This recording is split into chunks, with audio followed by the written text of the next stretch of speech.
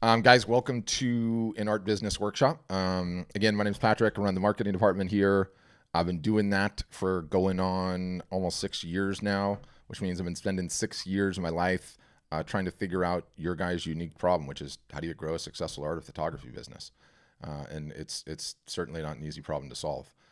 In addition to that, we run about 3 of these sessions a week, and I've been doing this basically since March before the pandemic started. And I bring that up to say, I think on a week in, week out basis, I'd probably talk to more artists and photographers via live video sessions than just about any human being on the planet. In addition to that, we have 5,500 customers, and we study their data like quite intensively. Who's selling the most originals? Who's selling the most commissions? Who's selling the most metal prints? Who's capturing the most emails? Who's the best on Facebook? Who's the best on Instagram? Who's rocking the show and their circuit better than anyone else? Who's doing the best charity stuff? Who's the best at earned media and PR?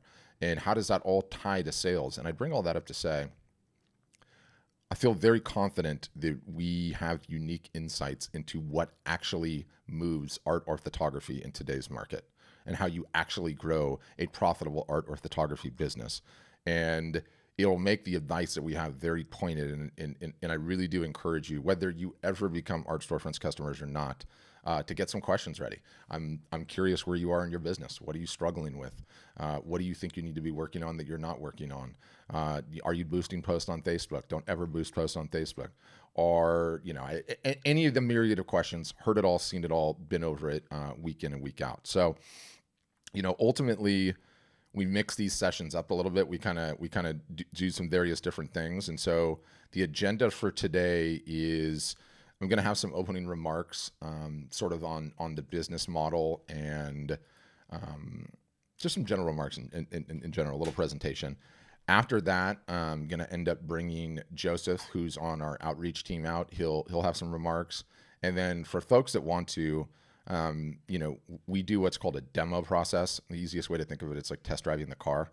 And we do that because the car has quite literally that many features, the websites, the back end, everything else. And I think what we're going to do, depending on if people have time or not, is give you the opportunity to jump out of this session and right into a demo, if you're inclined, no pressure, obviously, where you can actually go the full 45 minutes to an hour and see every single solitary feature, bell, whistle, have your questions answered in real time and that. So that will be coming up later in the session.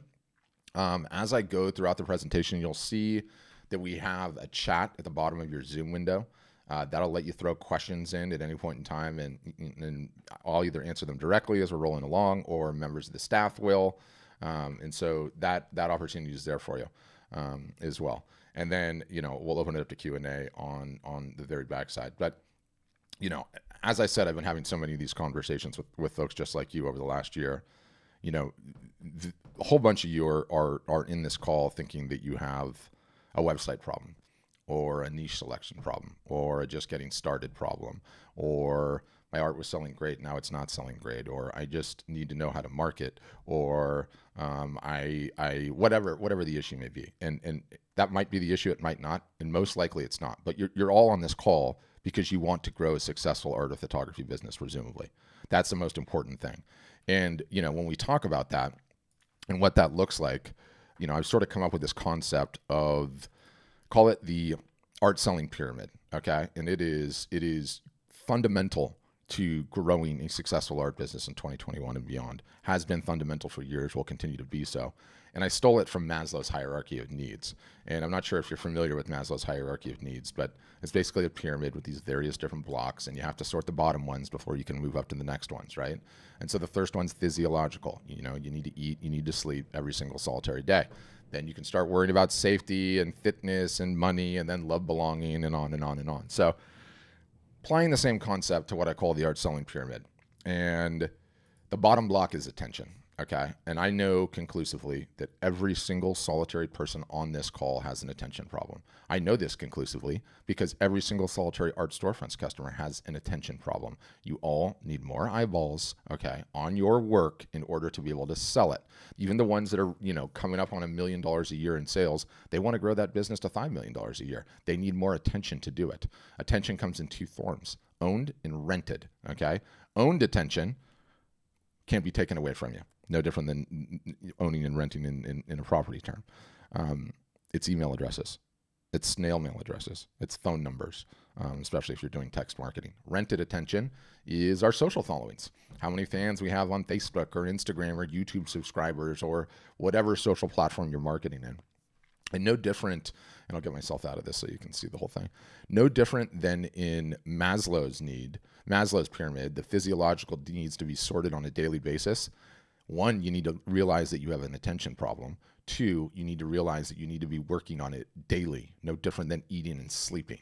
And in a word, it's marketing, right? And it's the biggest problem you have. And you can't even have any of the other problems, website problem, niche selection problem, pricing problem, until you fix the attention problem. So once you understand this fundamentally, you're in a completely different position. And, you know, the analogy that I always give on these, which, you know, I used to be embarrassed about, now I'm kind of just living up to it. Do you know who some of the most powerful women are, not just in the United States, but in the entire world? It's the Kardashians. It's the Kardashians. And you could argue morally how they got there, but you can't argue with the results, okay? These women have figured out the currency of the land, and it's attention. And these women have amassed more of it than just about anyone else. And the point is that any of the one of them, okay, could decide to become a painter or a photographer tomorrow, and they could paint stick figures or take out of focus photographs and probably have a $10 million business in the first year. And it's just the truth. It's just the truth, because attention is the currency of the land. And what sucks about this attention thing is, especially as it applies to you guys and why I harp on it so hard, art in this business, sadly, is not a meritocracy. It is not a meritocracy in the quality of the work that you produce. It is not a meritocracy in the niche you pick or how many years you've been at it or how good you are at photography or any of the above. It's only a meritocracy in marketing. That's it. Because without the attention, the best work just doesn't get seen. The work that sells is the work that gets seen. So that's the attention component. As we move up to the next block of the pyramid, okay? One, you have to understand the business model, okay? Two, you need to understand the importance of a collector list. The business model is you have to be selling direct, and you have to be selling direct such that you retain your customer information, okay? You sell direct, you retain your customer information. That allows you to market to these folks in perpetuity, and that allows you to build a collector list, okay? Now, a collector list, historically, I took it from this guy, this book. It's Don't Be a Starving Artist by Weiland, the whale guy. Okay, you can see it behind me. He's, depending on who you talk to, the #1 selling artist in the United States, and apparently it's not even close. So you know his advice is good. Okay, why I want you to buy this book, and he doesn't sell it on Amazon. So and I'm going to send you the links to this stuff too, by the way. So it's like a really thin read of just like his wisdom about the art business. And one of the things that he talks about is this notion of a collector list. And now he defines it as anybody that buys in upwards of 8 pieces over the course of their lifetime from him. He keeps getting better. His process keeps getting better. His prices keep going up, and the collectors go along for a ride with him. Okay. And I've seen this play out time and time again with some of our customers. And the analogy I give to how important a collector list is, okay, is considering you guys in the world of sales. You all, artists and photographers, are essentially just commissioned salespeople, right? You're commissioned salespeople. When you sell, you have a great year. When you don't make anything. Do you know what the collector list is? The collector list is a base salary. It's a base salary. It's a salary your business gets paid just for waking up and getting out of bed in the morning, okay? And what do I mean when I say a collector list is a base salary in a sales job? When you have a collector list, when you nurture a collector list, when you treat them like VIPs, when you market to them in perpetuity, and you come out with a new series, or you have a gallery show, or you're having a sale, the collectors starts at a small percentage and goes up, will buy some large portion of your work before the rest of the world even gets a crack at it. We have artists occasionally on sales where 60 to 70% of the entire whatever it is sold instantly before the public even sees it. Why? because they understand the business model and they've taken care of a collector list. Now, the thing that is just so damn heartbreaking to me, okay, having these calls week in, week out, is I on a regular basis talk to people in their late 40s, their 50s, their 60s, their 70s, their 80s, and occasionally I'll get people on these calls in their 90s. And you know what they did? They did not understand the business model, okay? And I'm not upset about that. I'm not blaming them. The world was a different place over the last number of years, but they sold well for years. They're at the top of their craft, but they never built a collector list. They never had anyone to market to. And now whatever those revenue sources were that existed, that were incredible for them, poof, have dried up, they're gone, and what do they have? Nothing. They're incredibly talented artists with no collector list to market to. And fundamentally, it is one of the most important things of the business. Once you understand the business model, once you understand a collector list and you're building a collector list, then we get into the 3 ways of selling art, okay? There's only 3. And I believe every artist, every photographer needs to understand these 3 and then needs to deploy these 3 in their business on a regular basis. Number 1, the best way, trick question, in person, face to face. Always has been, always will be, that will never change, okay? That is the best way to sell your art or photography. Problem though, you are, all of us, geographically fixed on this planet. You have to sleep, and you can't have 15 conversations at once, okay? So you have to have a website. The website, though, is the worst way. It's the worst way out of the 3. Now, I'm not saying the website's not important. It's incredibly important. But the best way to sell art is in person, face-to-face. The worst way to sell art is on your website. Yes, you still need one. Let's talk about the newest way, okay? The newest way to sell art, the whole entire art and photography selling world is trying to figure out right now, in addition to others, is via live video. It's exactly what we're doing right here. And it doesn't matter if it's in a one-to-one capacity. I go to Sherry's website and I say, Sherry, I'm interested in a couple of your pieces. Can we jump on a Zoom and you can have a conversation with me and explain some of these pieces and show me a few of them and tell me why I would look awesome in my house and I would get to know you, whether you do it one-to-one or whether you do it one-to-many. Now, the one-to-many is what we're essentially calling live art shows, okay? And we are pioneers in this particular field at Art Storefronts. We just based on the fact that we've run more of them than just about anyone else. And you know, ultimately, a lot of people still think we're a website company, this and that. This is the reason that you sign up with Art Storefronts. What I'm about to show you right now about how we are moving the ball forward and changing the game on how art and photography is sold. So this particular gentleman is a painter in Canada. This is his basement or garage studio, and these were some old works. We called this particular show a basement sale, and this is streaming live to Instagram. It's streaming live to Facebook. It's streaming live to YouTube. And in this particular show, it was 2 shows, and I'm going to send you all of these after the fact, by the way, so you can see them. It was 2 shows over a period, that's the same one. It was 2 shows over a period, I believe, of 15 days. And in that particular sale, particular 2 sales, he sold 62 pieces for a little bit over $30,000 Canadian. He did not have to pay any commissions on that. He did not have to leave his house. He had a real shipping headache after the fact. He sold pieces in Canada, where he's from, in the United States, a couple in Mexico and Central America, a few in Europe, 1 in Asia. So he had a bit of a shipping headache. But what do? We run these things and we figure out the trade craft. We got an incredible result with this gentleman. And the next thing that you do is you say, okay, let's run it with somebody else and let's see if you can, duplicate those results. And so this is an artist in Kansas City. She's been a longtime customer and friend, and she was moving studios from one studio to another.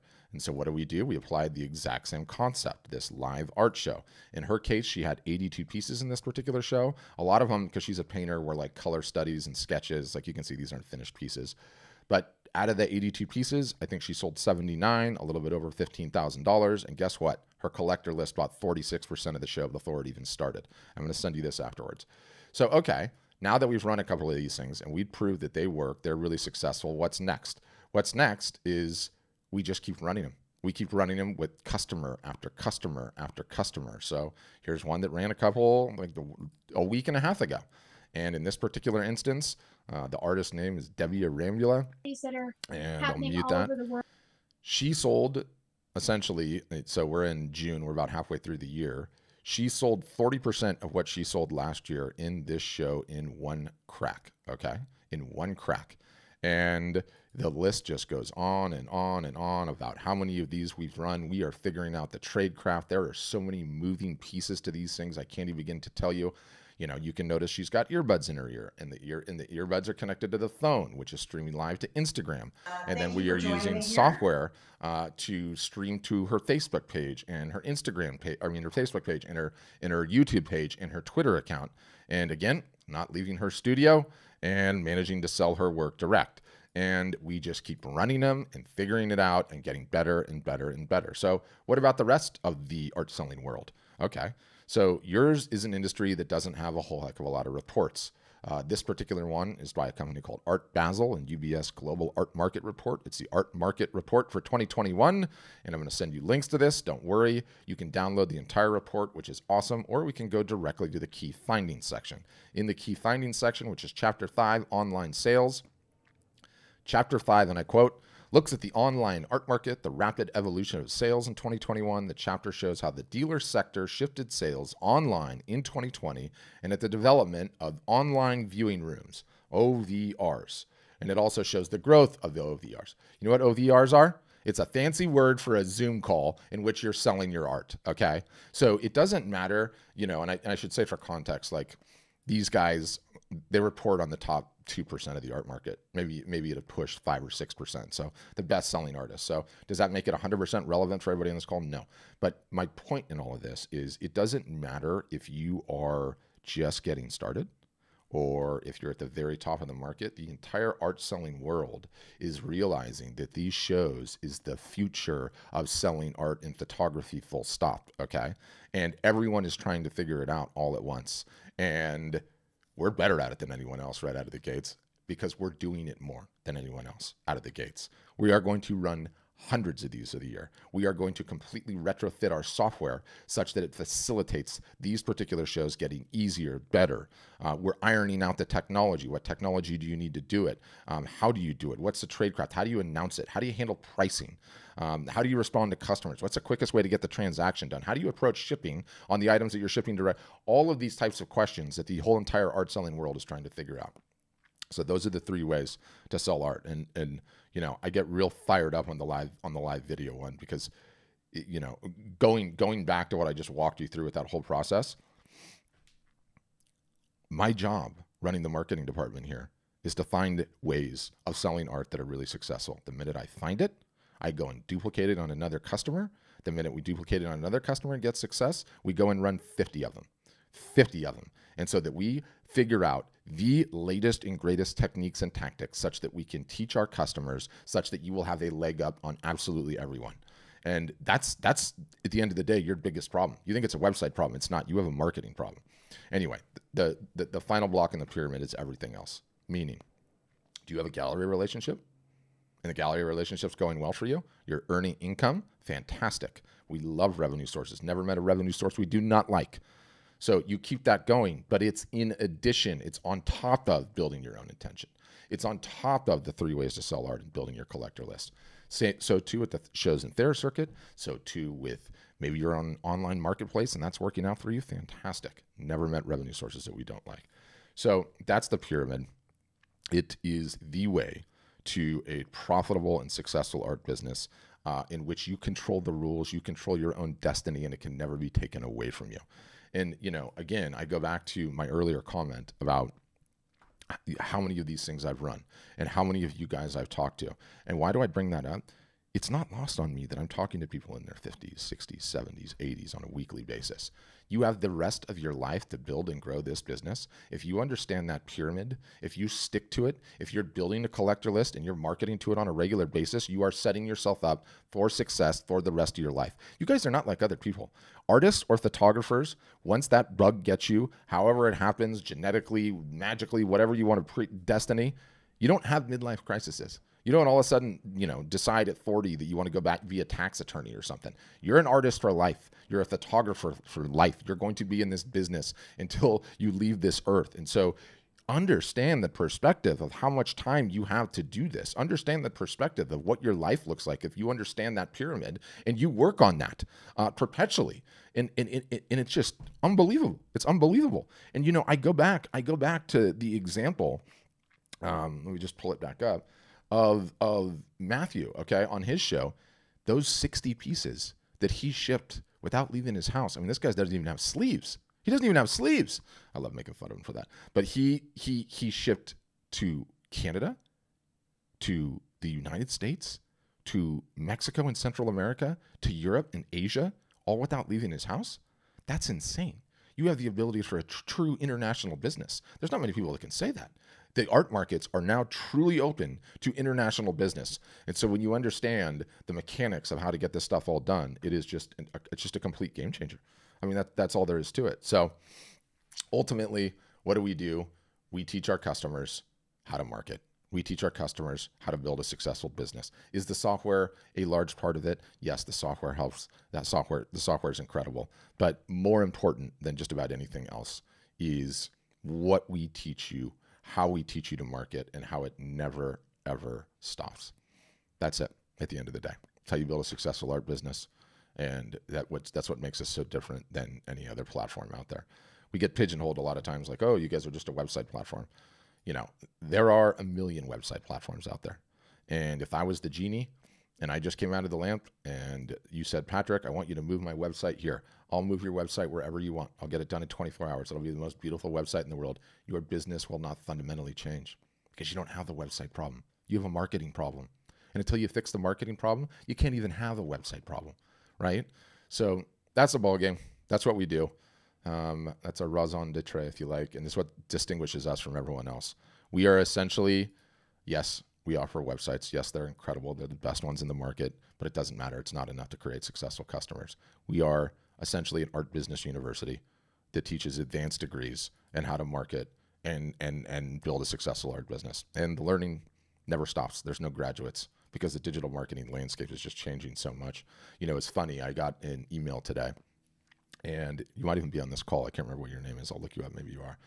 And I might as well even read it out that I respond to it. It was someone asking, where is it? I want to read it.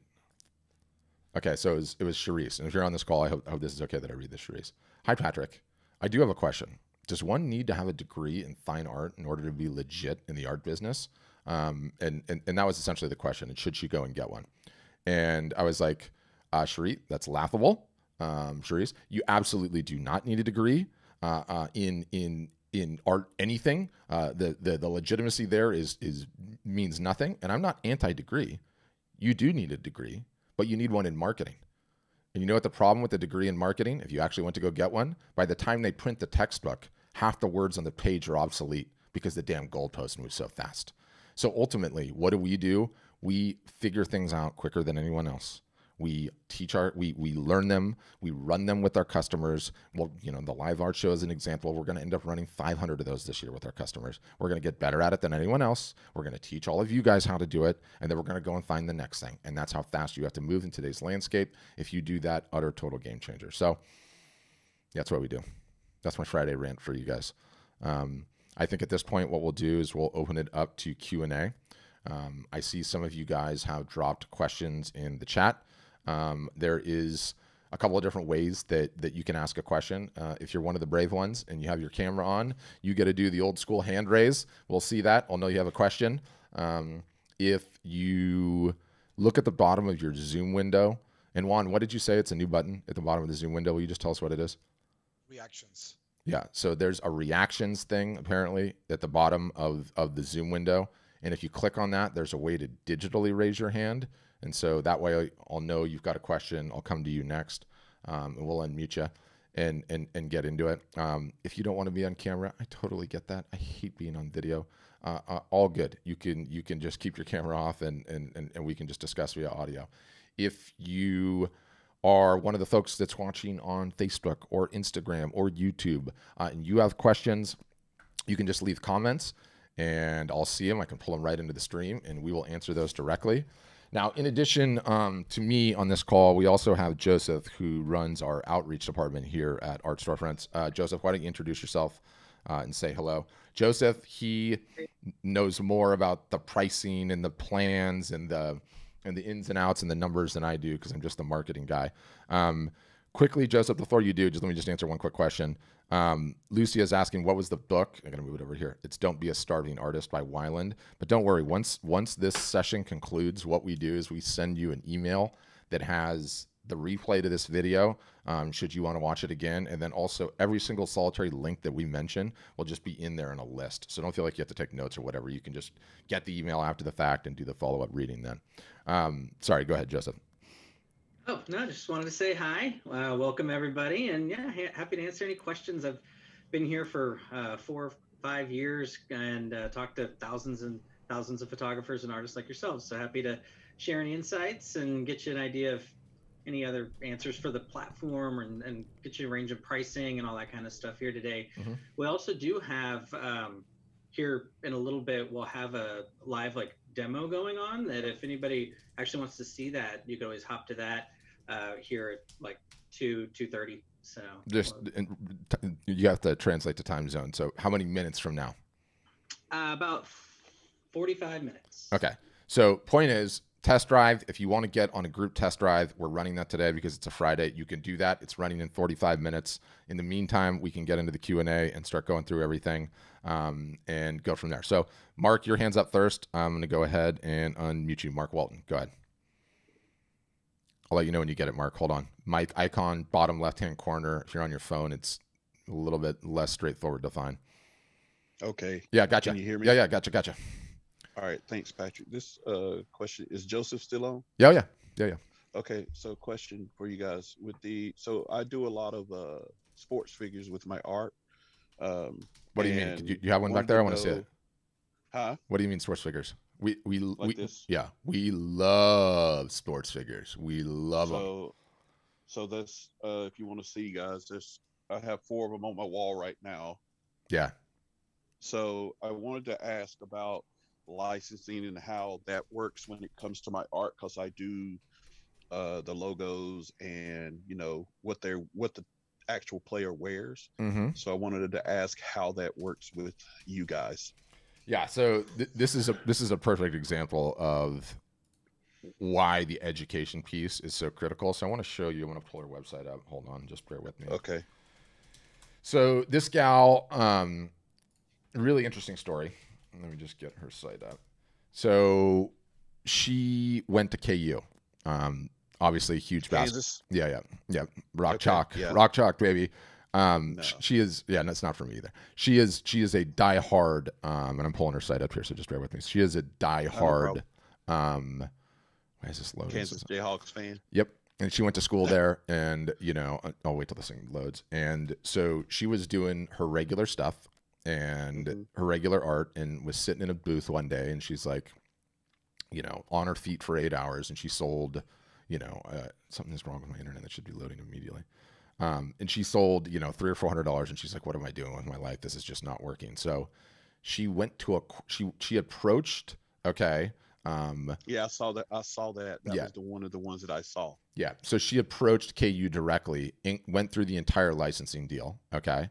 Inking the entire licensing deal. She's now done it a couple of times. She did like the stadium, the Fieldhouse Stadium, which is like their whatever, basketball auditorium. And so it's such a big like subject and topic that we actually had her. So what you get is part of what you get is signing up, and I'm pulling this up too. Business University. My typing is terrible. Part of what you get when you become a customer is we have like a full blown online education. God, I cannot just do anything. Is it going to pull up? It's all right, Patrick. I'm the worst. No. But this gives me this. You're teeing me up here. I'm just gonna take this down for a second. Just let me see if I can type art business. You're gonna love the answer to this because Alan Fieldhouse there. Someone in the chat is like clearly knows KU, right? Because he's like, Meg uses actual rock chalk in her originals. Alan Fieldhouse, he knows. So anyway, there's a course in here. What I was trying to say, there is a course in here from Meg that dives through exactly how to approach licensing agreements. Okay. And step by step, how to look at it, how to go about it. And God, we have another artist that is killing it, absolutely killing it with the sports art. She's a gal. What is her name? Oh, April or Juan, will you look up? I think it's Courtney Wall. her last name's Wall, but get her website because I want to send it to Mark too, because she does the exact same thing. And likenesses, and for whatever reason, she's hit this niche hard and figured it out. So point being, we would teach you number one. Oh, here it is. Good. Somebody got it for me. I want to show you this because she is killing it. And this is not dissimilar to what you're doing. Very, very similar. So this thing's in the chat for you, Mark. I want you to take a look at her pieces, really similar to what you do, right?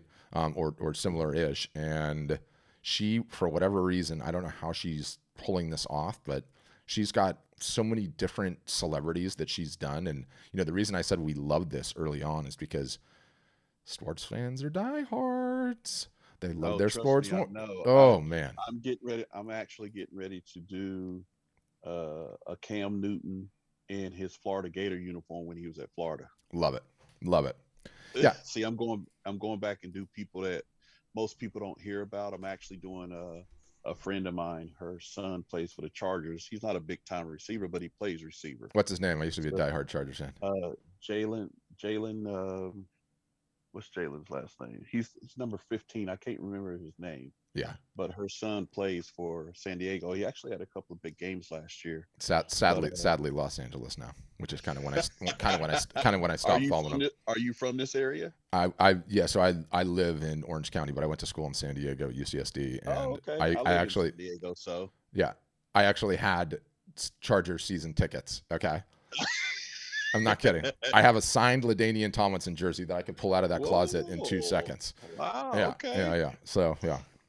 Okay. Well, yeah, that'd be great. I just wanted to learn about the licensing side, just because I'm doing likenesses and logos, shoes, and all that stuff. So that's a hard thing to get around. So that's what I've been doing a lot of research on you guys' website, and I eventually am going to move towards that. I actually have a friend of mine who was asking me about my business plan last night. I told him, I said, hey, check out this website.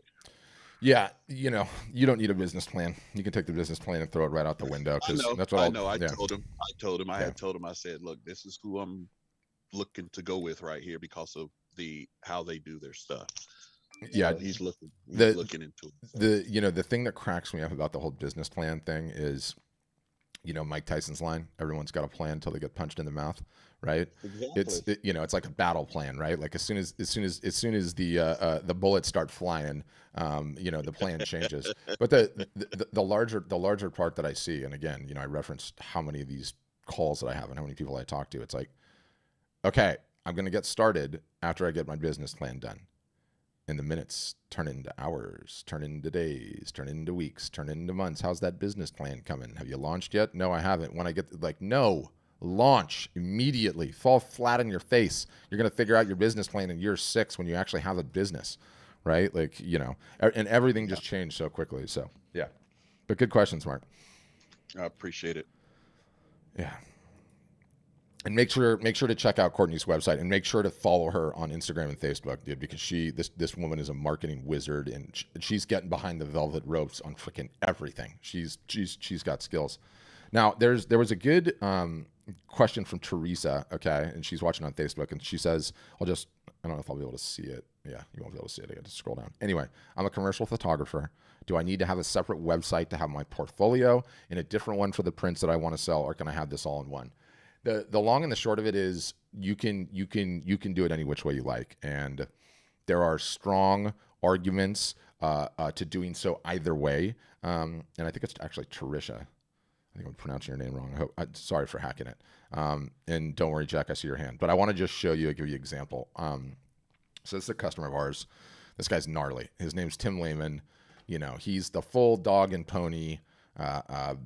Planet Earth, Nat Geo, BBC photographer, right? He's won all these awards, incredible photos, amazing. But he still does a lot of these projects where he's going around the world and they're sending him everywhere. And so he has to keep 2 websites, right? And he also has, he's old school. So he had a huge stock archive and used to do that. Now he's mega into motion and filming and everything else. So this is his main site, right? Which sort of speaks and takes care of his commercial photography stuff. And then he just has a tab on the website, Fine Art. You click Fine Art, instantaneously. He's routed over to his art storefronts install where he's actually selling his prints. And that's how he does it. And so that's what works for him. But you don't necessarily have to do it that way because, you know, in addition, I just love this photo. He won the World Life Photography something or other in the entire year on this photo, which is just crazy. It's up to you. And you know, our website technology allows it so that you can build just about, what am I doing wrong here? That you can build just about any web page you want in addition to a store. So you can, that's not a very good view of it, but you can do it any which way. So that's how I would answer that one. It really just kind of comes down to, you know, how much business are you deriving from the site that you have currently? Is it working well for you? If it is, then, you know, let's double down on it. So that's what I would say. Okay, Jack, I know your hand's up. I think Roy got his up before yours. So it'll go Roy, then it'll go Jack. Go ahead, Roy. Yeah. Can you hear me? I'm unmuting for the Yeah. first time. Gotcha. Don't mind the back room, the background. This is my workspace for the day. Is my New York City apartment with in the bedroom. Anyway, Roy, if I moved this green screen behind me up, the horror show that you would see behind you, the dismantling that my 3 and 5-year-old do to my office would scare you. So trust me, brother, I'm on your level. Don't worry. Okay, good. So I have a business now. I'm 59. Mm-hmm. I've been doing photography for 40 some odd years. In a service capacity? No. I'm in the tech sector. So I'm a search firm with a couple of people, and I place people in senior sales executive roles. Oh, got it. And so tech sales is Yes. what I do. Yeah. And people have been telling me every time I post on Facebook, you should sell your photography. You should really get involved because, I experiment with all kinds of, lenses, and I get interesting blurs and backgrounds, and I do all kinds of subjects. And I'd like to start, selling. Yep. Especially I've got a flower series that, people say they've never seen shots like it. Regardless, I'm not on not to be on a soapbox, but how much time do I have to invest? I mean, I have a fairly successful business, making a good income, 59, but I would love to do my passion. Yes. And so I don't know how to scale. Like, okay, 5 hours a week, 10 hours a week. Yep. I learned that when you go into business, you got to jump in 1,000%. Yep. You don't try it, you make it happen, and you have to put all your time in. So my question is, have you seen someone be successful on a trial basis and then kind of inch forward and invest more time? And what kind of time out of the gate? Yep. What are the stats tell you about that? Know this question all too well. So number one, the next time somebody says you should really start selling your photos, say, I'm selling them right now. Which one are you buying? I take cash, credit card, PayPal, Venmo, cash on delivery. Get the sale immediately whenever anyone tells you that, because that is a critical thing that no one does. That's number one. Number two, your question it's a crystal ball question, and the premise on it is extremely flawed. And let me explain. The premise of the question is that there is some sort of magical formula that you can extract from successful people, artists and photographers, that applies to everybody in a blanket format. Variations of this question are, yes, how many hours a week do I have to apply? What are the best-selling sizes? If I just know the best-selling sizes, then I'll know what are the best-selling media types. If I just know the best-selling media types, then I'll be able to get there, right? And it's just based on a premise that there is some sort of magical formula that works for everyone. Nothing could be further from the truth. I see some of the most mind-bending, crazy results you've ever seen. And sometimes people have, the one example I use, we have a customer that has 1.3 million followers on Instagram. And we have a customer that has 5,000 followers on Instagram. Their email lists are the same size. The gal outsells that guy 10 to 1. How the hell do you explain that? How do you extract the formula from that? Everyone has a different journey in this business. And so really the question that you're asking me, this is how you answer it. The hours are irrelevant. What's important is you give what you have, but you give it consistently 52 weeks a year and you never quit. That's the ball game. No one understands that consistency is what moves mountains in this business. And what happens is that you've got a successful business. You're interested in doing this as a side hustle passion project. You've got 3 hours a week. Fine. Give me the 3 hours a week, 52 weeks for the first year, and then we're going to reassess and take a look at it. What will end up happening is you'll give it the 3 hours a week. And somewhere around month 6 or 7 or 8 or 9, you'll start stacking some wins. And those wins come with a nice little endorphin kick. And what that endorphin kick ends up doing, it ends up taking the 3 hours up to 5, up to 7, up to 9. That's just end of how it ends up going, how I see it happen time and time again. So it's all about the consistency. You know, every single solitary artist or photographer, the vast majority of people on this call, let me know if something like this sounds familiar. This is going to be my year. I'm going to take my marketing seriously. And what do? You market real hard because you're motivated for 3 months. And then you didn't get the results, and so you quit. It's no different than the people that all sign up for the gym in January and they're nowhere to be seen in June, okay? No one understands the importance of consistency in the marketing. No one does consistent marketing. And more than anything else, you know, to use the gym analogy, do you know what Art Storefronts is? We're a trainer. We're a trainer. That's it. You know, most artists and photographers, they're going to work out on their own, right? You're going to go run stairs at 6 a.m., right? That's all well and good until it's about 54 degrees outside and raining. Then you're not going out there and running stairs. But let me tell you, if you're committed to a trainer and the trainer is yelling at you and they're saying, you did this faster last week, changes the entire ballgame. So more than anything else, it's a consistency. And Roy, you've run a business, you know what it takes. You literally write the mental check of those 3 hours, 5 hours a week, and you sign it, and you deposit it day one. I'm going to do this for 52 weeks a year and I'm not going to quit. And you will be surprised. At the end of that, you will reap the benefit. It's all about momentum in this business, and no one markets consistently. No one. And on their own, almost no one. Yeah, no, I couldn't agree with you more. I do my own marketing in my business, and I know it's very competitive in what I do. You really have to. Oh yeah. You have to have a plan and work the plan. Yep. You know, daily. So X amount of outbounds, X amount of, whatever it is. Yep.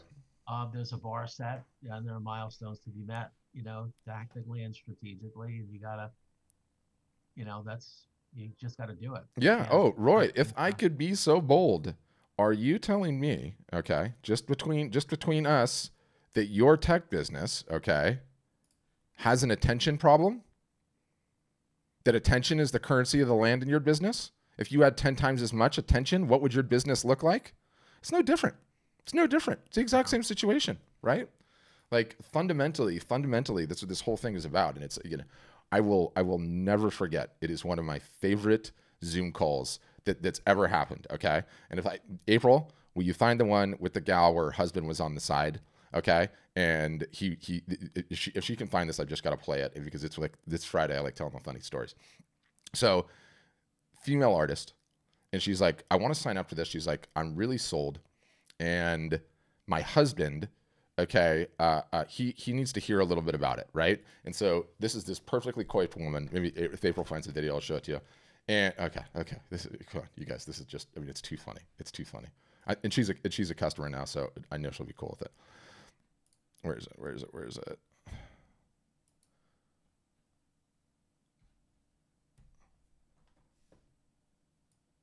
This is an odd question. Go. I love odd questions. And he's hearing this aspect of your business, storefronts, in little bits and pieces. And so he's not convinced, right? Because it's another thing. I've been an artist for a long time. I appreciate his skepticism. Yeah. So if you were to say 3 or 4 sentences on why this is different or why this is, without going to your upper end marketing, with sort of learning and doing it on, on your webinars, etc. How would you promote this piece? Because he's missed that sales angle. So how would I promote what we do? Yeah. Yeah. Artists suck at marketing. We teach them how to market. That's it.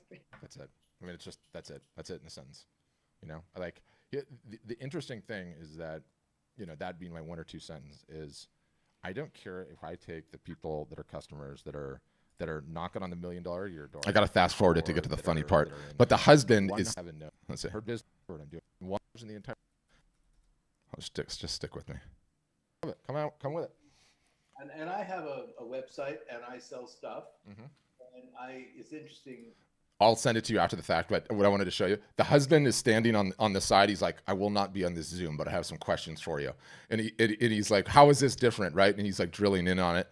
And at the very end of it, I got him so good. He's like, I have a business and I'm selling stuff And I understand the ins and outs of it. And I said the same thing to him as I said to you. I was like, you have an attention problem with that business, don't you? You have a marketing problem with that business, don't you? You don't have enough customers because you're not marketing. And you know what? He had me look at his business after the call. It was awesome. So it's the same for you, Roy. And you know, someone in your position, actually, believe it or not, if you do end up signing up, you have multiple ways to win. Your photography could completely flop and you not make a dime. You would get so much better at marketing. Sorry, I got out of myself back in. Thank you, Juan. You would get so much better at marketing and the tips and tactics and hacks and strategies and what omni-channel marketing looks like and how to leverage Facebook and Instagram ads and how to bolt live video and streaming into your business, that you would probably end up getting more ROI out of the marketing for your other business than you would in the short term in your art career. No two ways about it. You got a marketing problem. We all do. We all have an attention problem. That's it. I couldn't agree with you more. It really is all about, unfortunately, it is all about marketing. Yep, it just is. Your artwork could be great. You can have a storefront, a presence, and it goes nowhere without constantly, messaging and exactly branding. Obviously, it's all about marketing, unless you're the Kardashians, in which case you just have to keep taking photos of yourself in swimsuits, and you can sell whatever you want to sell, hundreds of millions of dollars, whatever, a week, a year. I mean, ridiculous. But yep, that's it. So here's what I would say to you. I think you should do the test drive. I think you should look at the software, understand it. But I think more importantly than that, whether you sign up or don't, is whether or not you can write the check. Can you write the check 52 weeks a year, whatever the hours are, and commit to it? It's done. You got to burn the boat, right? I am going to put those hours in. The first 3 to 6 months are going to suck. I have to learn a bunch of stuff I've never done before. I'm going to be pulling my hair out of my head with the technical hurdles that it is, but every day it's going to get easier, right? I'm going to teach you. My staff is going to teach you. Our education is going to teach you. Our workshops is going to teach you. Our calendar is going to tell you what to do. You follow that, okay? And again, early on, like, because you're starting a business from complete scratch, right? I mean, yeah, you have some personal friends on Instagram and Facebook, but you haven't been posting in abundance. You haven't let people know that you have a business. You haven't been running any of these live art shows and all the rest of it. So, if you can commit to that mentally, come on board. It's game on. Straight up. Yeah. And take my perspective thing to heart too, right? You've got another 30 years of selling. 30 years. I mean, put that in perspective. That's crazy. Maybe it's 20 years, but 20 years is a long time. 3 to 5 years of grinding, and you might be in a 60-40 position, right? Where 60% of your income is coming from your current business and 40% is coming from your art business. Well, that's a heck of a position to be in, right? Like, a lot more stability for the ups and downs and whatever else comes in that other business.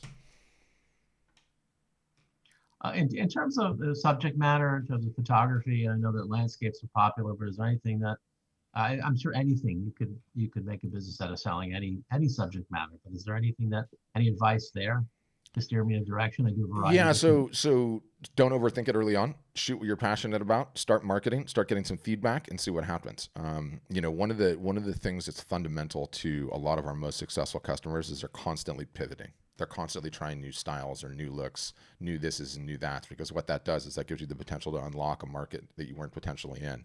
If you were starting from scratch and out of whole cloth, one of the analogies that I use that no one does, by the way, because it is so counterintuitive. What does everyone do? This is what I'm passionate about. This is what I'm inspired by. This is what I want to do, which does not take into account in the slightest what the size of the market is or what the demand is going to be. If I got into the art business right now, do you know what I would do? I would paint Green Bay Packers stuff. You want to know why? Because Green Bay Packer fans are obligated by some rule that I am unaware of to buy their body weight in Green Bay Packer related swag on a yearly basis. Okay. So what I did there is I started with demand and I worked backwards, right? Here's a market that's crazy and is diehard and loves all this stuff. I'm going to work backwards. Now that sounds awesome and formulaic and easy to say, right? But what ends up happening is that's not how you get there usually. How you get there usually is how many arrows you fire, right? How many different styles you put up, how much marketing you do, how much feedback you get. Once you get a bunch of that feedback, then it informs the decision for what subject matter you're going to go in. And one of the stats that I love to drop is Pablo Picasso, when he died, had 45,000 pieces in his inventory. 45,000. What do you think he was doing? One of the most successful artists of all time. That guy could have been selling toilet paper with a brushstroke on it, and it would have sold. How did he have 45,000 pieces in his inventory? Because he was firing arrows. He was trying a bunch of different styles and figuring out like what the best selling whatever was going to be. So that would be my recommendation. I mean, I can give you a whole bunch of different hacky ways. You know, Instagram is one of the best visual search engines that exist in modern times. There's ways that you can look at what's getting a lot of likes, a lot of comments, a lot of shares. But again, you know, the premise is flawed, right? The premise is flawed in the sense that there's some sort of magical formula that you can extract and apply to your business. The only one that I know that works is market consistently, get the damn feedback, talk to your customers, and then iterate from there. That's it. Yeah, I appreciate your insights. Yeah. Thanks, Roy. Okay, Mark, I know you. Oh, there was someone else that had their hand up that I said I was going to get to next. Who was that one? Jack Lister. Yeah, Jack. Where are you, Jack? I'm going to find you. Hold on. After Jack, I know, Mark, you have your hand up again. I'll circle back to you last because you've already had a question, and then there's a few other with hands up. But Jack Lester, you're up next. Go ahead. You'll have to unmute yourself.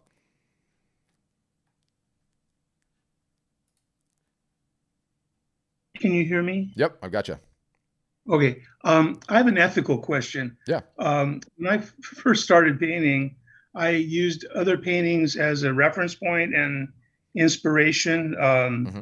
My paintings are not exact copies, but they're reminiscent of the work I was looking at. And I had no intention of ever selling works of art. I was doing it for my own enjoyment and giving them away. What I'm wondering is there some ethical guidelines? I don't want to get into trouble with anybody of selling works that are based on another work. No. There's a couple of different ways that you can approach this, right? One, there's not been an original idea since Adam and Eve, right? There's a lot of people who say that. Number two, it is easier to beg forgiveness than ask permission, right? Which is one I love to operate under, which means you start going for it. And if you get in trouble, you get in trouble, and you can decide whether it's a moral conundrum for you at that point or not. But no, everybody copies from everybody. Everybody borrows from everybody. I don't think you have a problem there at all. And you know what ends up happening is, how long have you had this ethical conundrum stuck in your head? How many years? Be honest. Since I started painting. Yeah, exactly. I'm a very ethical guy. Yes, I am too. Except when I'm unethical. No, it's got nothing to do with ethical or unethical. Like, everyone borrows from everyone else, as long as if you and you'll never know. And again, this is like, the premise is that I can't tell you what's ethical or unethical. You can ask yourself what's unethical in your heart, but the reality is the larger point is, you'll never know until you attempt to market and sell them. You've likely never done that, so you've never actually gotten the feedback. And so how do you know? You don't know, right? It might be completely fine, and you don't know, right? So yeah. The other question I had was pricing. How does one go about setting prices on their works? Yep. We got a ton of info on that, so let's just stay in the original zone for a minute, right? Anytime that you're operating in business, a great little sort of mental model, device, premise you can use is ask yourself, is whatever I'm about to do, in this case, setting the price on my work, is it a reversible decision or not? If the answer is yes, in which case it's an extremely reversible decision, do not stress about it in 1 second. Set the price, go do the marketing, see what happens. If it sells out instantaneously, your price is too low, you need to raise it. If it's crickets and you don't even have anybody asking you what it costs, well, then you've got some problems there. You can lower the prices. You can have the prices high one day and low the next day because no one saw them in the first place. It doesn't matter. It's a completely reversible decision. And pricing of art is completely arbitrary. That's number one. Number two, when it comes to prints, we recommend a 250% markup across the board. The reason that we do that is fundamentally in art business, every art business, they all follow the same track. Let me see if I can get my camera's a little wonky. Let's see.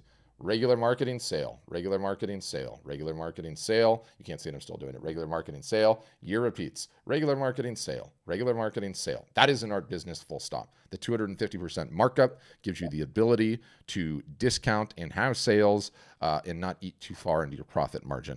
Anyone that says having sales or discounting the work cheapens the work is completely naive and inexperienced. The higher you go up the chain, when the pieces get 40, 50, 60, 70, 80, 1,000, a million, do you think the people that are buying those pieces, the high net worth individuals, became high net worth individuals from paying retail?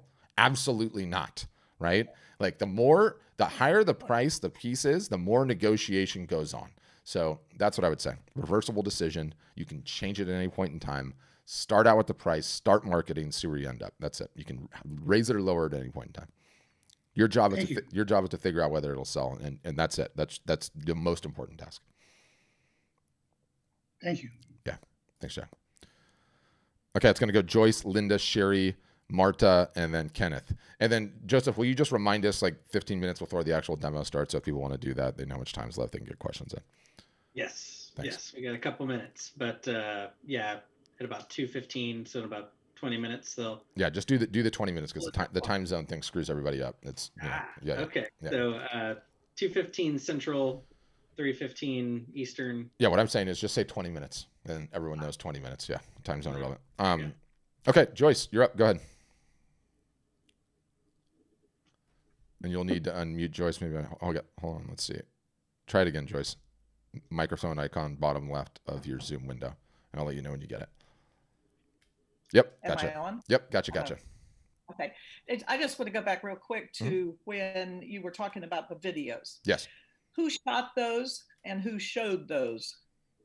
They shot them. Well, in each case is a little bit different, but I'll give you the typical setup. AirPods, iPhone, Instagram.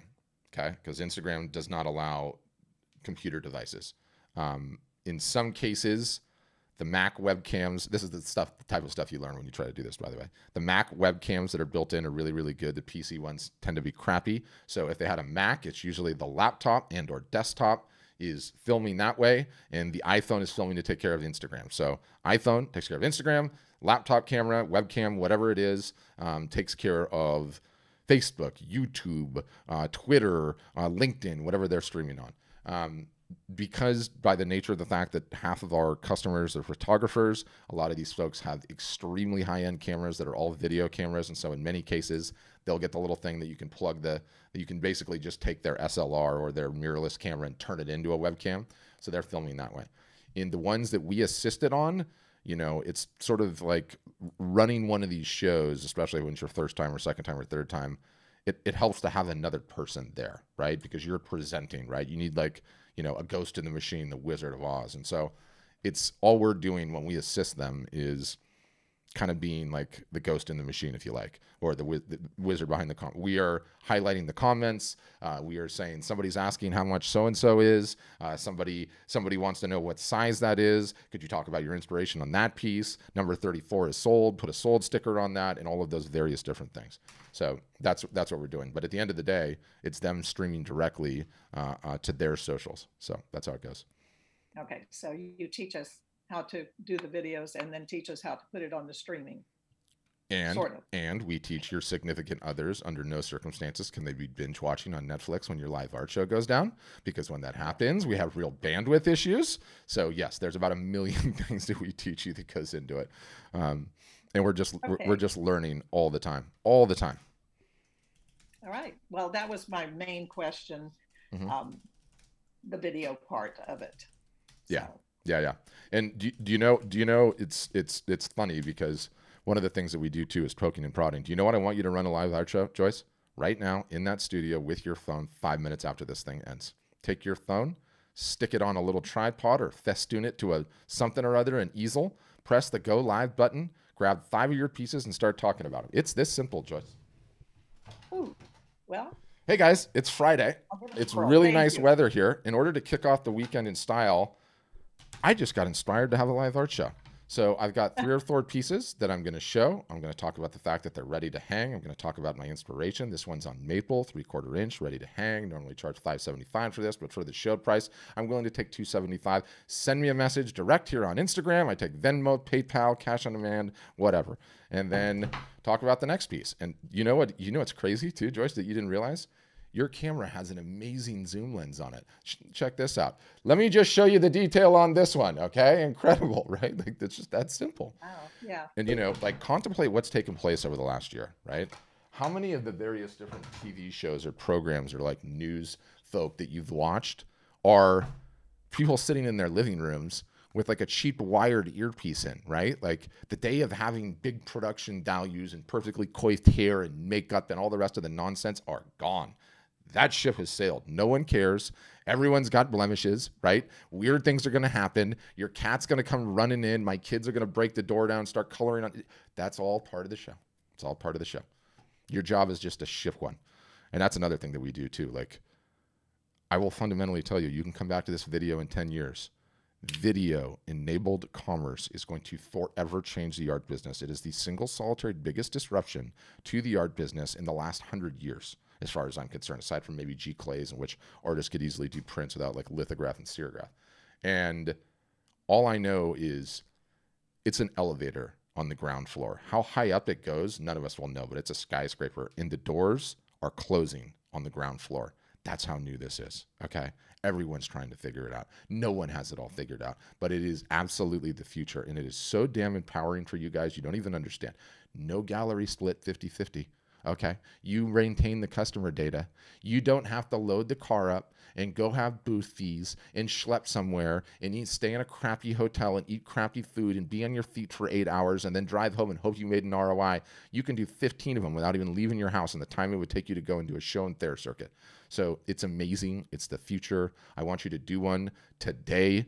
I'm going to get your email. I want it sent to me after it's done. I will tune in. Joyce, let's do this today. I will give it a whirl. I don't think I've ever used the camera on my iPad. Yep. I mean, on my laptop. Yep. Well, you can do it. You can do it right on whatever you're using right now. The camera is great. I love this background. I love the way the light's coming in. I mean, the paintbrushes are. I mean, you couldn't. This background right now is at a Hollywood studio, as far as I'm concerned. Let's do this, it's Joyce. A very nice studio. Yeah. Yes. Thank you. It is. It looks amazing. I'm lucky. Yeah. Yeah, Was that okay? Good. So that answer. I get fired up on these Fridays sometimes. Pat, I was going to jump in that just so everybody, reminder that walkthrough starts in about 15 minutes. We'll get you a Zoom link here in a second if anybody wants to go, and that will, Brian on our team is going to actually walk everybody through like the technology, the back end, how to upload an image, show the marketing vault that we have, and the calendar and like templates, like all the kind of resources that you get, when you do come on board here, that you can actually see them on that walkthrough, and he'll even break down all our pricing, which I know somebody asked in the chat.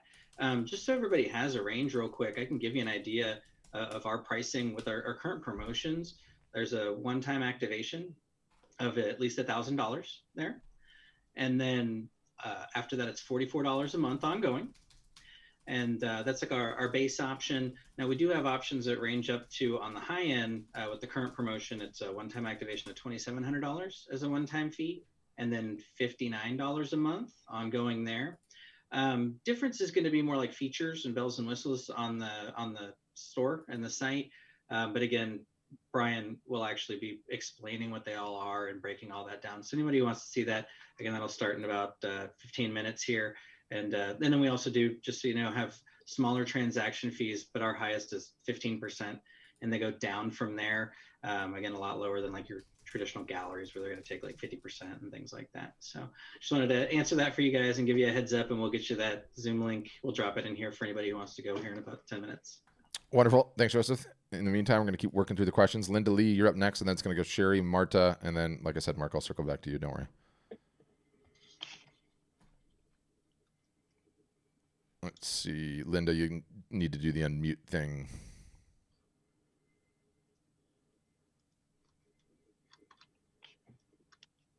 I hear somebody, but I don't know who that is in the background. All right, Linda, what I'll do is I'm gonna jump to Sherry, but if you can get yourself unmuted, you'll just be next, and I'll watch. So Sherry, you're up next. Go ahead, and you'll need to unmute. Okay, gotcha, Sherry. Okay. Yeah. Okay. my thing is yeah, I have an art degree, but my really big gripe was they never taught us how to market ourselves. I asked, okay, what does this degree entitle me to do? I mean, what do I do with it? Mm-hmm. Oh, you do art, and so or you can be a teacher. Yeah. Well, I needed to earn money, so I went into teaching, taught for 32 years or more. I lost track, mm-hmm. Retired. And so when I taught, I got into everything. So now I do everything. Yeah. And mainly, I mean, my forte in college was, I mean, my real major was printmaking, but drawing is really my forte, and painting, and then metalsmithing. Okay. And so, but my daughter's a fantastic artist too. And she says, Mom, your problem is that you have no style. You have no, you know, like you could say that's a Picasso, or you could say that's a Van Gogh. Mm-hmm. She says, no one can look at your work and tell that it's yours except for your signature, because it's also different. Mm-hmm. In my drawings are very different than my paintings. Drawings, you could probably look at them and say, oh, that's, you know, that belongs to her. But everything else is very different. And yeah, no marketing skills whatsoever. Yeah. I didn't see getting a double degree. You know, I didn't have the time or the money to get a double degree in marketing and art, but they didn't teach us anything about surviving as an artist. No. And that fundamentally is like literally the gap that we're filling. Like, you know, I took art history classes in college, loved them. I learned a ton of amazing stuff. That didn't help me build a business, right? There were no classes on how to build a sustainable business that you can pay your rent on from your art or photography. In many ways, there still aren't. That's what we are. That's what it is at the end of the day. Like, we empowered people to do that now. And let me tell you, it's like, this is an extremely nuanced operation here. It is not like selling other items. It's not like selling swim thins or ladies' handbags or golf clubs. Art has and photography has a very, very interesting way to sell it. Now, to your daughter's point, I would push back on her quite a bit on that one, but I would push back on her because I have all the data and I know, and I could debunk her assessment of why you're selling or not selling. Everyone thinks, and so many people get pigeonholed in this idea, and you know, it's like Mark Twain has this quote, and I would hack it if I tried to get it, but it's like everyone takes advice from other people's advice that don't even know what they're talking about, and that's essentially where your daughter's coming from. And you are the brand, okay? Sherry Wilson is the brand just as much as whatever style you might be doing, okay? That's number one. Number two, everyone has a bunch of different styles, okay? Go back to the Picasso thing, 45,000 different pieces of work, and you know, what was he doing that whole time? A whole bunch of different styles. Guess what? His blue period is Cuban. Yes. Yeah. How do you think he figured out what those periods were? He tested his way. So you're not going to know which one of your styles is actually going to sell and be the breadwinner of your art operation. And guess what? None of them might win. It might be all of them just derive a little bit of income, right? But you're the brand as much as anything else. Like, you know, everyone knows this guy is the whale guy, right?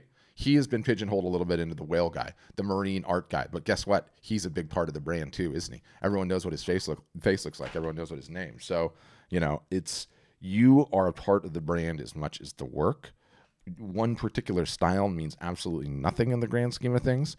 I've seen so many different artists approach it and start in one style, and now they're on something completely different because it's the deriving more income, right? Like, and everything in between. I just call them series. Exactly. I do the same thing. Yeah. Oh, good. Yeah. Linda figured out her audio issues, and Linda's in the same boat. Sorry. Yep. Yeah. I didn't mean to interrupt. No, it's all good. No.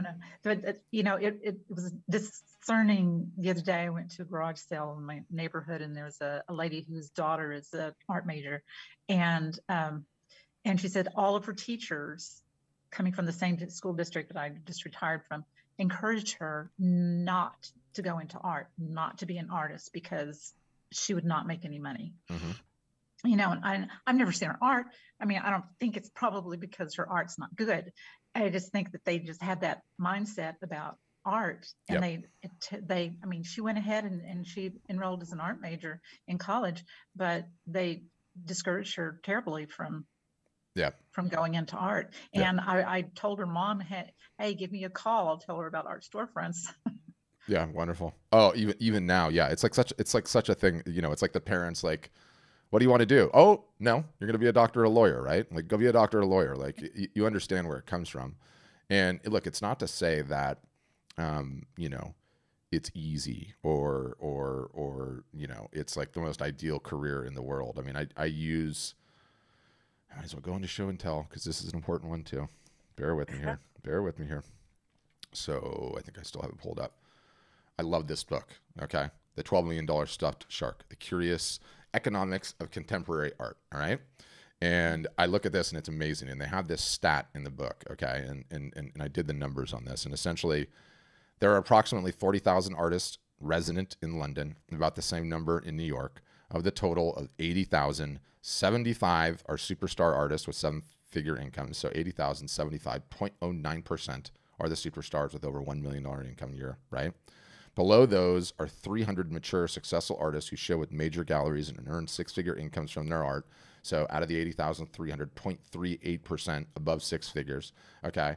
And then on the next level down are about 5,000 artists who have some representation, much in a mainstream gallery, but who supplement their income through teaching, writing, or supportive partners. 6.27% out of 80,000 that are actually supporting themselves. That's a staggering stat, right? That's a staggering stat. So I look at that and it's like, it's very easy to see that and be discouraged. And, you know, I don't know how long ago the book was written, but the book's really well written. It's a really good read. Totally recommend it. We'll send you the link afterwards. Going back to it for just a second. But what I see that's like really, really encouraging just with our customer base over the years is this was the world of then. And I would have to look and see when this thing was published. So it was published in 2012, right? The world's completely changed since then. And there represents this like unique opportunity for artists right now, because what's changed is the old business model of your career and how you were going to make it was going to be through exhibiting in a gallery or having an art agent and going down that whole road. And now we're in the situation where the old model is crumbling, right? Especially after COVID with all the galleries going out of business. The marketplaces don't work because there's too much competition. And so what ends up happening is there's this unique opportunity for the artists and the photographers that understand how to market and start committing to it and doing it. Just by understanding the game plan, just by understanding that pyramid that I showed you, that already puts you in the 5% out of the 95. That already puts you in the 5% of the 80,000 artists that are in residence in those two places. At that point in time, if you start working it, you just keep going higher and higher and higher up in that echelon. Now, will you get to the 1%? No. But do we have a tremendous amount of customers that are at a six-figure income rate already by themselves without any mainstream representation whatsoever, and they're not living on their spouses? Yeah, we do, and it's empowering, and a lot of them are young in their careers. We have kids in their 20s that are in six figures already. So there exists a unique opportunity in the market now if you understand that pyramid I referenced, if you start working on it, right? That's our position. Can I ask one more question? Please. Do three-dimensional artworks sell on your site? Yeah. Yes. Everything. Okay. You can sell anything on the site. Like the site is all set up to sell wall art. Yes, that's like what the majority of our like sizzle, bell, and whistle features are, which you guys can see on the test drive that they're running with you if you want. But it's just an e-commerce shopping cart at the end of the day too. You got people selling books in there. Obviously, all of the merch in there. You have people selling live painting classes. Some people doing extremely well. You have people selling tours, or at least pre-COVID we did, selling tours through the national parks, right, to teach them night photography and the likes. So, yeah, all of that's going on. And look, you'll never know, right? You're asking the crystal ball question, like when my mom goes and talks to her financial advisor and says, "Am I going to have enough money for retirement?" He's like, "How the hell am I going to know? I don't know what the markets are going to do. You're invested conservatively, right?" You won't know if 3D art sells or doesn't sell until you start marketing. That's it. Okay. Yeah. Thank you. Yeah, thank you, Sharon. Great questions. Okay, Linda, you're still unmuted, so go ahead. Okay, well, actually, both of my questions have really been answered. Boom, I love that. So I don't really have anything. I did want to ask about the actual, I understand it varies. I'm sure you have different plans and such, which they did address as far as the cost of the program goes. And I will look into that as well. And then I have the same thing as the last lady. Thank you very much. I have several. I work with acrylics. I work with watercolors. I work with mixed mediums and collaging, things like that. And everything is so different. So I don't actually have, I don't have, and then I paint all kinds of things. I can do a whole bunch of flowers. And then one day I say, okay, I'm not doing that anymore. I'm doing bottles and I'm doing glass, or I'm doing fruit, or I'm doing whatever. How does that stuff work?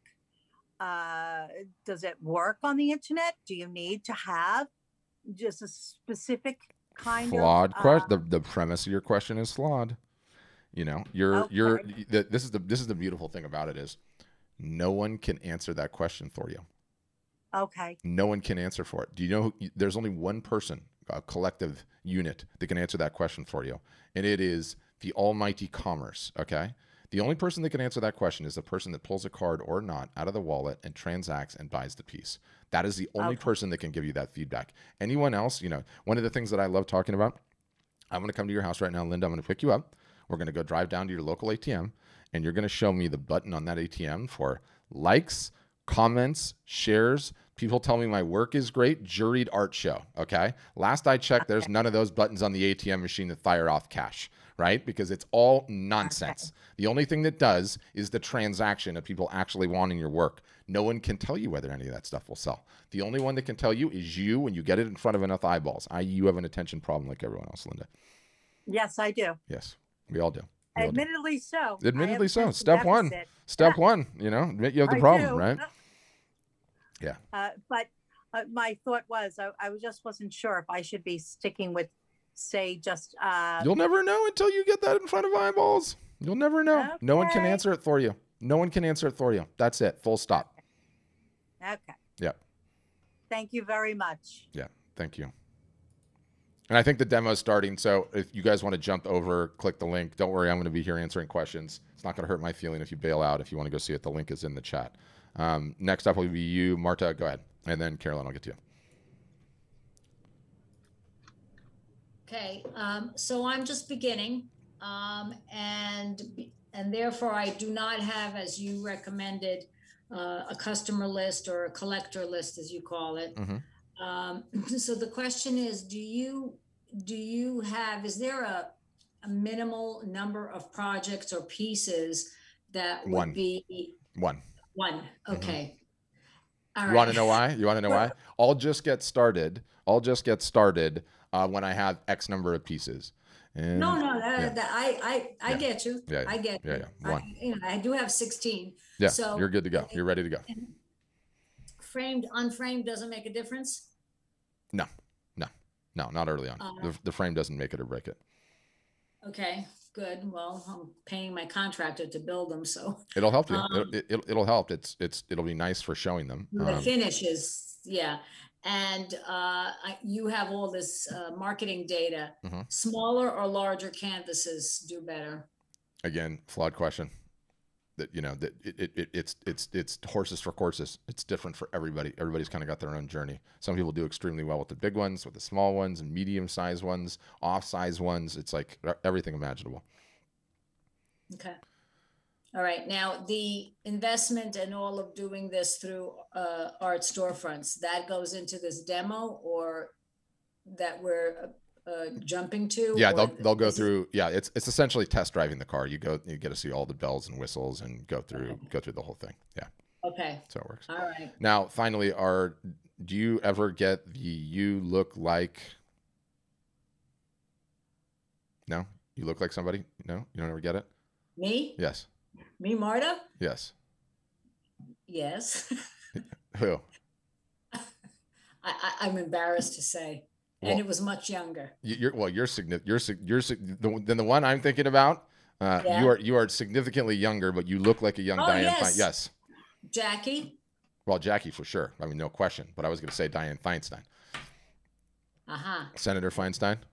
See, Carolyn's got me. Carolyn's got me on it. I mean, don't get me wrong. You're about 25 years younger than she is, but you remind me of it. You remind me of it. I don't know if that's true. Well, but, yeah. But anyway, okay. So we should watch the next Zoom meeting now with Joseph, correct? To get a demo and get more information on the pricing. Yeah. Yeah, if you've got the time. Otherwise, you can request one and do one on your own. I'm retired. I got the time. Oh, I love that. I love that. I'm retired. I'm not doing my M&A due diligence anymore. So yeah. I just love the way that you said that, though. I'm retired. So good. So good. Yeah, 4 grandkids, though. They take up my time. Yeah. Okay. Congratulations on that, by the way. That's awesome. Okay. Yeah. Thanks, Marta. I mean, Diane. I mean, Marta. Okay, Carolyn, you're up next. Yeah, you got to unmute still, Carolyn. Yep, gotcha. Yeah. Yeah, so I wasn't crazy. You saw it too. Oh, totally. Yeah. Right off the bat. Yeah. Yeah. Right off the bat. Me too. Me too. Yeah. Okay. So my question is, I want to go back to the idea that you had about the videos. You know, like I'm not afraid of the videos. And on Instagram, whenever I posted videos, I noticed that I get, you know, I might get 200 or 300 people from a video posting, and I might get like 60 or 80 from just a you know, posting a picture with some text, right? You're talking about views after the fact, right? Correct. Yes. Yeah. Sorry. Yeah. So the question is, when we're talking about that live stream thing, that idea, which sounds like a great idea. It is. But is that live stream? Is it different than just a post on Instagram? Yes. And I'm a little old to this whole thing, but anyway, I know there's like sometimes there's a story and there's a feed and there's a post. Yeah, I know it's confusing. I know. What with that? What would you do? What is that? So the live is quite literally live. It's, you know, just think of the news, right? Like the cameras are on. That person is really there talking. If you make a mistake. Oh, I make mistakes on them all the time. All the time. Yeah. Oh, and Juan just sent me a link and he said, you've got a great Instagram. Now we're gonna have to do show and tell. Oh, thank you. Wow. Oh, thank you. Yeah, that's me.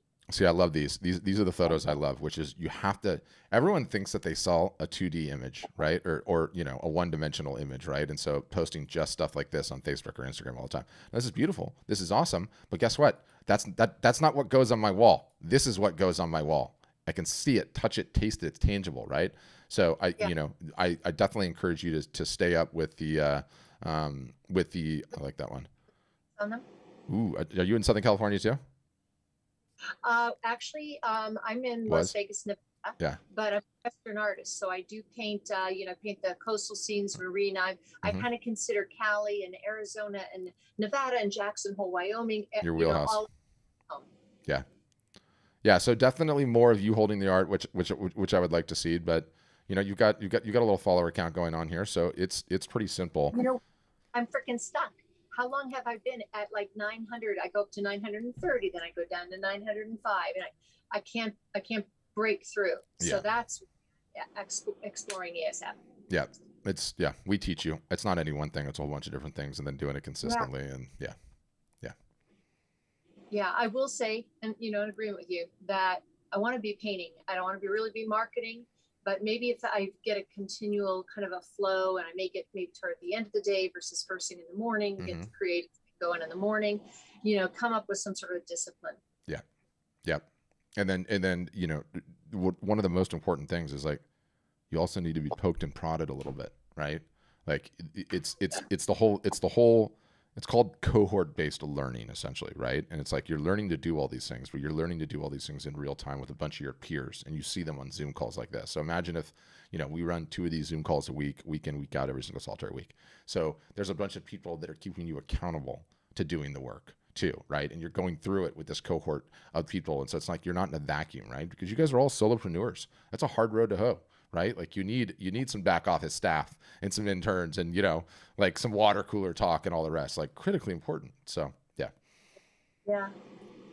Yeah. Very good. Well, that just, that answers my question. So good. Wonderful. Thank you, Jen. Thank you. Hey, thank you.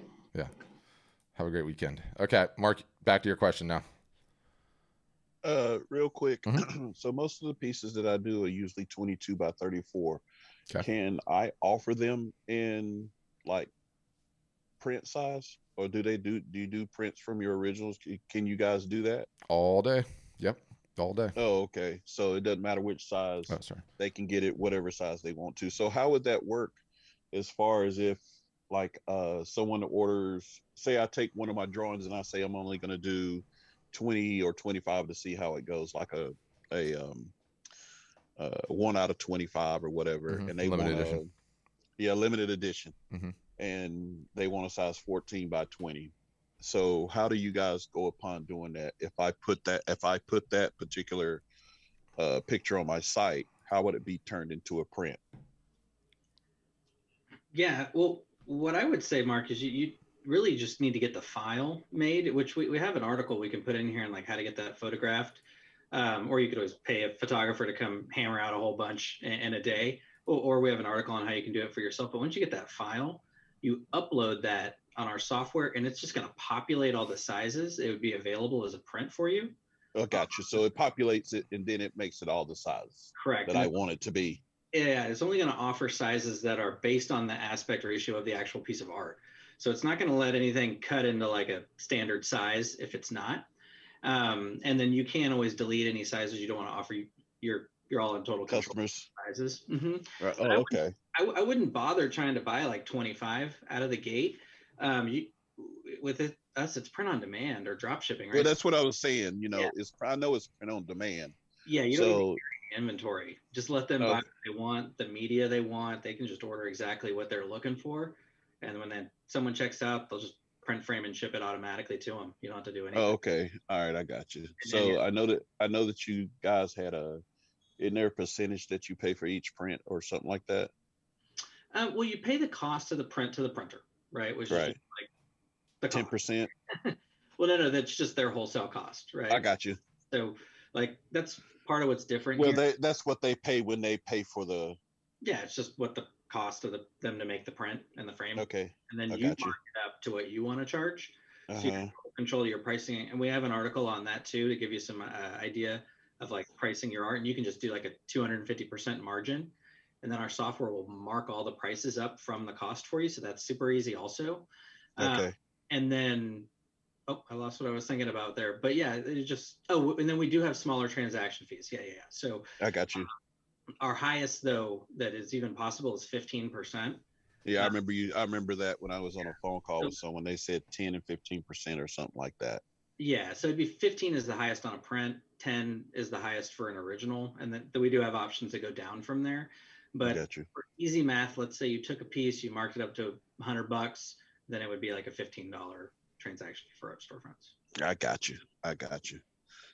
So, all right. Well, I just wanted to know that because, I wanted to see if I'm trying to cut back on holding on to my originals and being able to offer the prints. But if somebody wants a custom original, then that price will be different, of course, I want to be able to do prints for people because I know sometimes people like the prints, and then my custom customers keep that list because, I've already here recently, I sold 3 pieces to my friend, and he was asking me questions about, you guys about whether or not they do originals. And I said, yeah, they do originals and they do prints. So, he's talking about being a part of, with the Art Fronts thing. And I said, I'm going to a Zoom call tomorrow to see about the marketing and talk about it. Then we're going to talk about it more today. So hopefully me giving him some feedback on what I learned today will be great.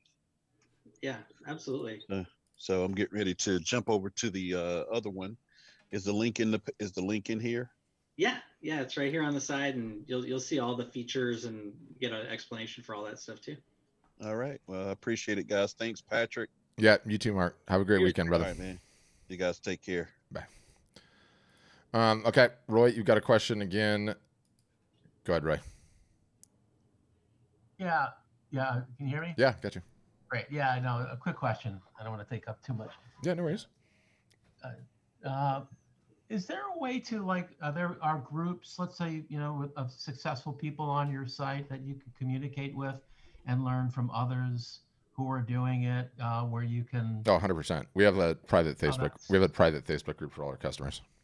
Well, yeah, I think that's great. Yeah, I think that's great because that's to shorten the learning curve. Oh, 100% on this. 100%. The rad thing about the Zoom sessions, and it's essentially just this, except it's with customers, right? And somebody will get a big win. Interior decorator ordered $35,000 worth of work, and they'll post it in small wins. And then we'll see that there's like 500 comments, and it's like, okay, you got to get this story in the Zoom. So she'll come into the Zoom, or he'll come into the Zoom, tell the story, and everybody be like, what email copy did you use? What did the Facebook post look like? Can you send us it? And, everybody will share it and go through it and all the rest of it. So there's that going on all the time. But not just that, like, you end up becoming really good friends with the fellow customers, and especially the ones that resonate, to what you're doing. And so, You know, we have a bunch of the landscape guys teamed up and they're talking all the time. We have a bunch of the commissions that do pets are teamed up and they're talking all the time. And, you know, various other different niches. We've had meetups with customers in various different parts of the world where they live. We've had an art storefront's clubhouse room formed where all our customers are in there and talking. So there's, yeah, those opportunities abound. Oh, great. No, I appreciate it. Yeah. Yeah. It's key. It's totally key. And it's also what's rad about your guys' business is it's like, it's not a zero-sum game, right? Like if you sell something, it doesn't mean some other artist or photographer is losing it. And you know, you're not really in direct competition because it's arbitrary really at the end of the day. You know, you can't price comparison shop because the pricing is completely just arbitrary and set. So there's a lot of cool stuff that you can do there. Yeah. Yeah, Lucia was asking how to take care of collectors, treat them like they're staying at the Four Seasons, Lucia. Put them on the Christmas card list, like and comment on their Instagram posts, send them personalized one-off emails, send them text messages, invite them to things. You know, it's no different than how you would take care of any high-value person you have in your life. And boy, let me tell you, do not ever underestimate the subtle psychology of reciprocation. Extremely powerful. Everyone loves being treated like they're at you know, behind the velvet ropes, right? You know, what's my favorite analogy? Like, how do you treat your collector list? Okay. You ever flown coach? Joseph, you ever flown coach? Absolutely. It was a rhetorical question, Joseph. All of us have flown coach. Okay. Who boards the plane first? Not coach. Not coach. It's first class. Okay. And then what happens when first class gets in there? They close the ropes. Okay. You're not getting that beverage service. Okay. You're not going up and using that bathroom. You're kind of looking in there to see if there's any popular people in there. Treat your collector list like they're first class, right? All of us in coach want to be up there. I want to be in those big seats, right? I want the champagne in that nice little glass, right? I want the special meal, right? I want my own private bathroom and direct service. That's how you want your collectors to feel, right? And when everyone else sees your collectors, that's how they want to be perceived. So it's a good little analogy to how you think about it. I actually just recorded something. I don't know if it's up yet. April, will you get the link and throw it in the chat? We have a show. It's live broadcast, right, Carolyn? Because I have to eat my own dog food. Okay, I have my own live show. Thank you very much.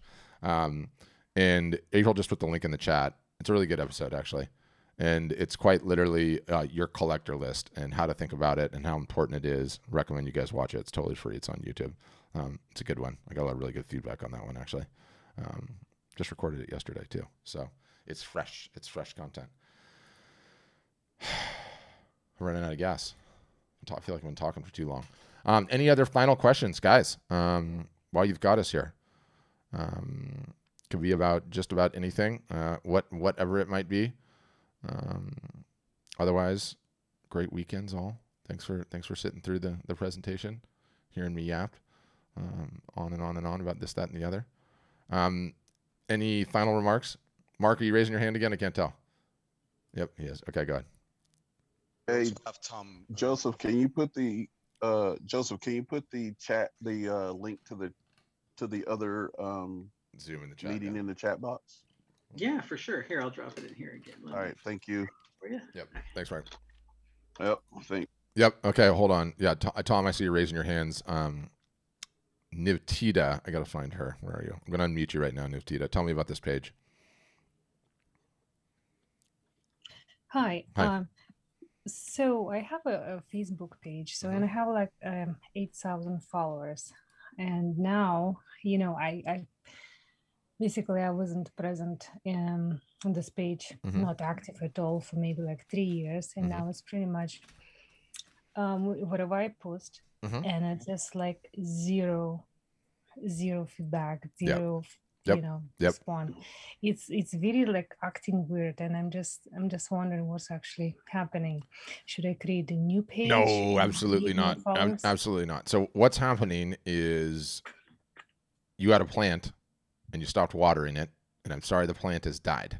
The good news is the root system is still intact. Okay, well, you're gonna have to pour a whole bunch of water on it to resuscitate it and bring it back to life. Okay. So one post is not going to light up the world, but if you start posting regularly and consistently, then it will resuscitate it and bring it back to life. Also, because it's a pretty high follower count, the last thing I want you to do is jettison that, because there's good social proof in the fact that you have that many followers. I mean, did you earn the followers, or did we buy followers? Don't lie to me. I had advertisement. And you know, my brand has changed completely. That's the thing. And now I am mostly advertising those kind of those kind of the paintings all on canvas. Beautiful. And the previous was absolutely like opposite of like digital art, and I don't think that those even who see that, they wouldn't respond to my classical art, you know. But don't outsmart your audience. You don't know. You don't know until you're actually getting feedback. Until they say, and how do I say your name, by the way? Don't tell me. Don't tell me. Nivita. Nivedita. Take a TikTok on it. Nivedita. You can call me Nivi. I'm going to call you Nivi. I'm going to call you Nivi. Okay, I'm going to call you Nivi. Don't make assumptions. Don't ever think you're smarter than your audience. None of us are smarter than our audience. Let our audience tell you, right? Like, it's like, don't create a problem that you don't have. It's like, well, you know, if I sell these, everyone's gonna tell me that it's not framed, so I'm not gonna be able to sell them. How do you know? Wait until somebody says I'm not buying it without a frame, and then you've got a problem, right? So, you know, your audience very well might have just been into you. You never know.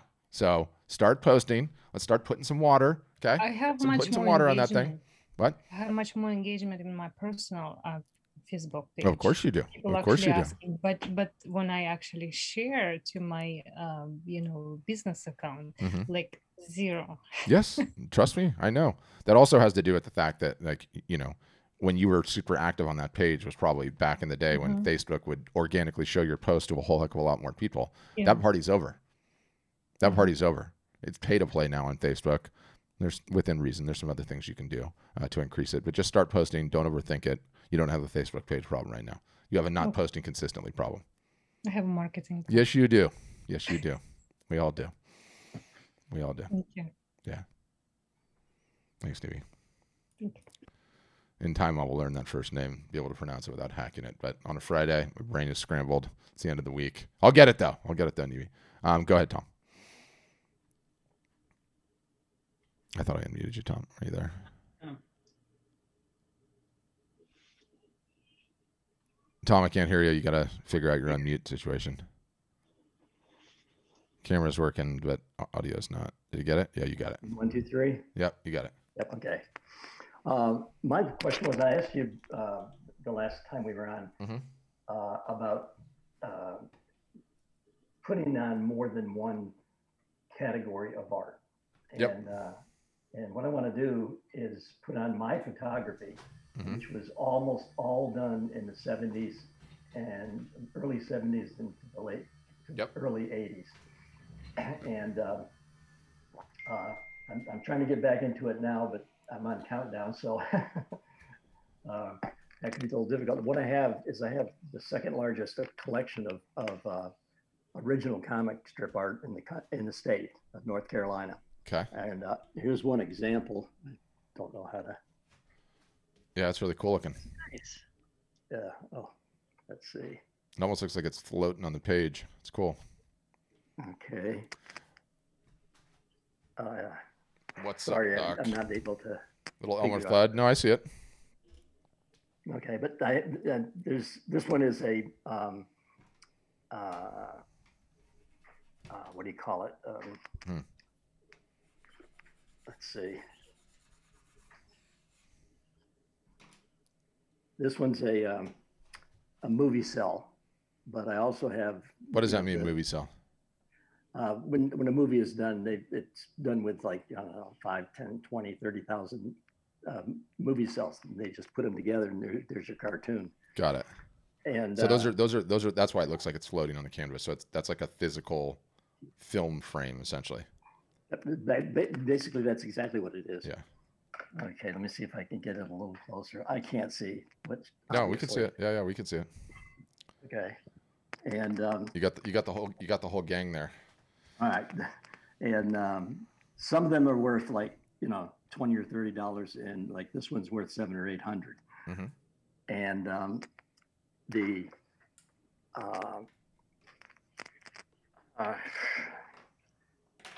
I forgot what I was going to say.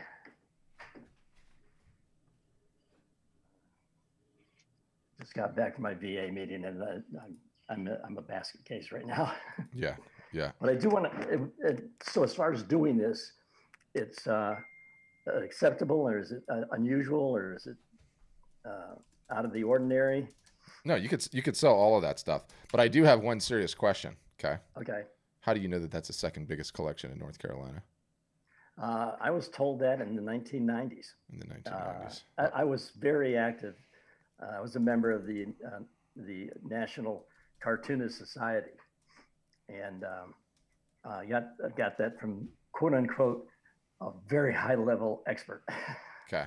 Well, unless we took all of the pieces and we measured them in a line and saw which stack was bigger, I think you should just say you're the number one. Oh, okay. Well, I can be number one. Look, that's a little charcoal gray area between the two of us, but I would just take it. Well, I was in the nightclub business for 20 years, actually 40. And I declared myself the number 3 rock and roll nightclub in the South. Oh, exactly. Exactly. Yeah. You know, I haven't been to Vegas in a while, but you know how it's voted the best steakhouse in Vegas? They can say that. Who voted? No one knows who voted. As long as somebody voted that it's the best steakhouse, then it's the best steakhouse in Vegas. Complete nonsense, right? Well, the good news was that I was in a list in Atlanta for the best nightclubs in the South, and the name of my nightclub was The Attic, and it was listed in alphabetical order. Yep. So easy to say there. But now the fact that I'm limited in my photography in terms of it's all done, in a time frame of the 70s and early 80s. Does that create a problem with marketing, or no? Not at all. Not at all. You don't have time. You don't have time contemplating marketing issues, right? You just need to get going. Yep, absolutely. And had something else to say, and I forgot what it was. And I'll have to catch it at the next meeting then. Yep. No worries. There's going to be plenty of them. But thanks, Tom. Appreciate you showing up. You have a great weekend, huh? You too. Bye-bye.